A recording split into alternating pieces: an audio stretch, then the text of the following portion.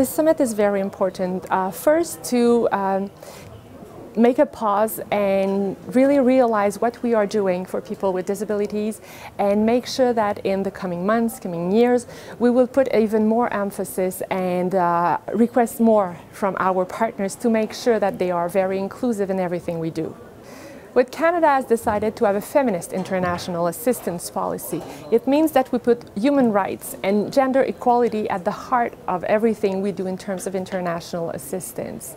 And we understand that women with disabilities are even more vulnerable, but it's even more important to consider them not as beneficiaries, but really as agents of change.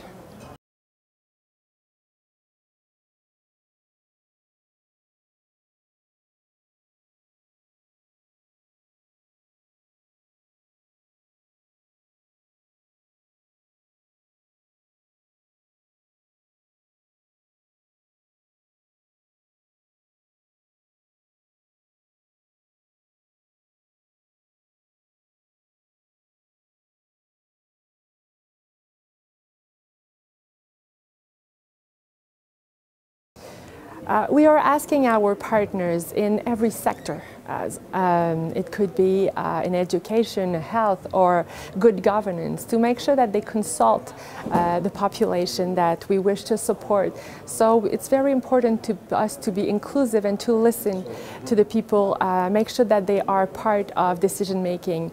So having women and disabled women around the decision making table is very important to us.